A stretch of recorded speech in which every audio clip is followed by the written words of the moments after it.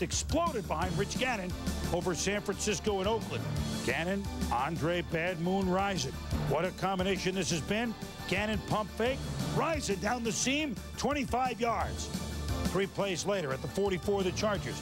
Jack B. Kimball, Kimball B. Anders, 36 yards. The Pro Bowl fullback inside the 10. First and goal from the 1. Marcus Allen.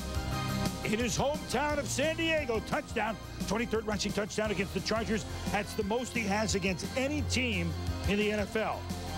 We're tied at 7, second quarter. Rich Gannon at the 48-yard line. To Lake Dawson.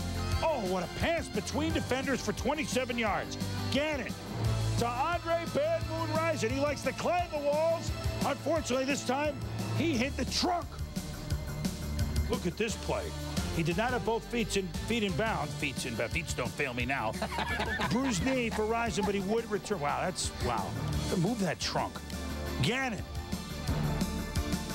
So Tommy, this play was open all day. Lake Dawson. Yeah, we saw this double move all day. Here you're going to see it on the rookie Paul Bradford. We'll take another look at it.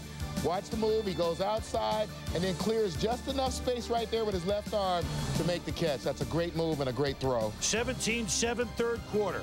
Anthony Day. Oh, he rushes in untouched. Craig Wheelahan. It's a fumble. Pella McDaniels recovers for the Chiefs. Wheels is out. Fields is in. Todd Philcox. No, Derek Thomas is in. One of his 3 sacks. A safety. 19-7. Then Philcox picked off by Mark McMillan in his own 13. He could go all the way. 87 yards. Whee! And the Chiefs go on to humble the Chargers for the second time this year. Boy, Kansas City